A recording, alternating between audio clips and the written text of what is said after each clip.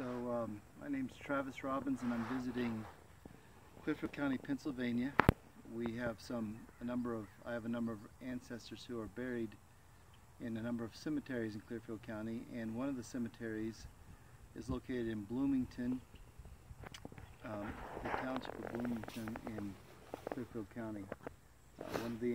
Our ancestors who's buried here is, I think it's probably a third or fourth, maybe a fifth great uncle, and his name was George Washington Lord.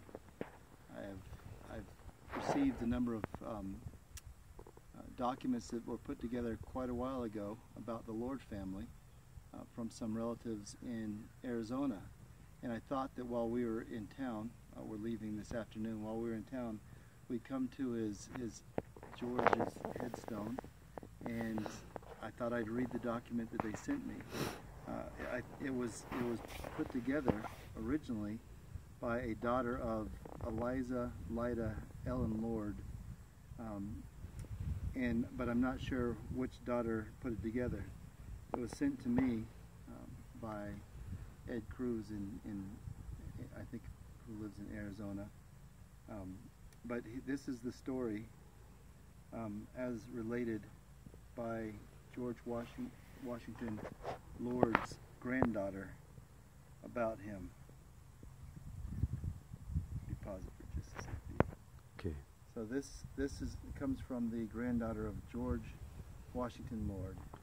It says, George Washington Lord married Margaret Bell Owens in 1870. And they made their home in Olathe, Pennsylvania, where 8 children were born to them. In 1964, at the time of the Lord family reunion, I was taken and shown the home where my mother was born and raised. On this home property, George had a blacksmith shop and carpenter shop. George had a very inventive mind and hoped to make his fortune with a cant hook, of which he was the inventor. Now, we've since found out, as we toured the Clearfield County Historical Society, that the cant hook is a very popular contraption or mechanism used in logging. I also know this because my relatives, those that were visiting here in Clearfield County, are lumber people, and they have used the cant hook quite a bit. They were surprised to find out that they had a relative who actually invented it. But more about George Washington Lord. Calvin Lord of Tucson has the original blueprint of the invention, bearing the signature of George Washington Lord, that of 2 witnesses and an attorney.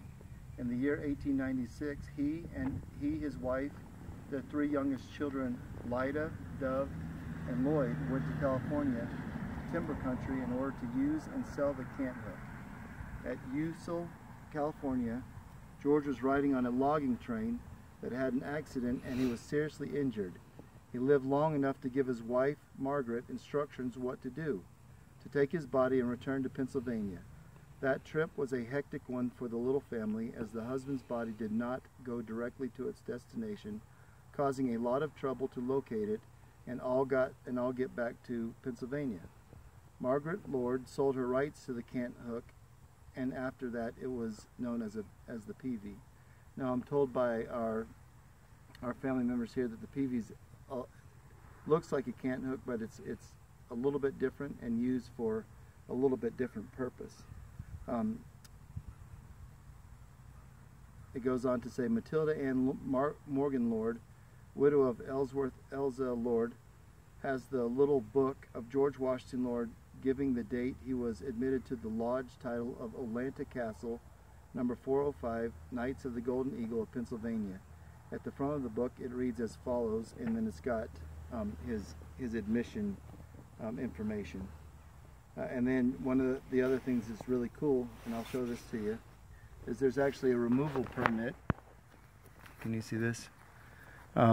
Granting or giving George Washington Lord's wife the right to, I guess, remove his body to Clearfield County, Pennsylvania.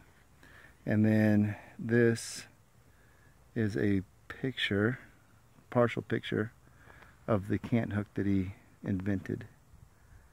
So that's this this ancestor right here, George Washington Lord, born 1850, died 1896.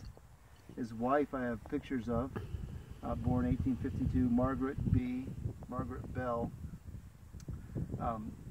born 1852, died 1938. And then he also had a number of brothers, or number of siblings, and one of them is right here, buried right here.